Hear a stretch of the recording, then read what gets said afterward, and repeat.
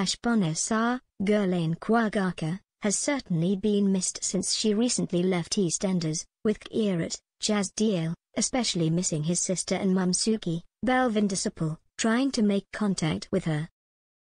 Of course it's Suki's fault that Ash left in the first place, after she'd had enough of her mother's manipulative ways and homophobic comments.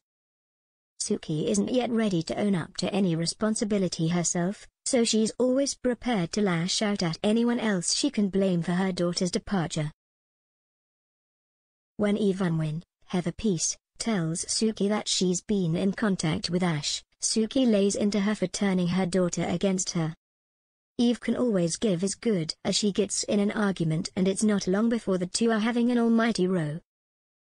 The showdown gets so extreme that the police are called and both of them are arrested.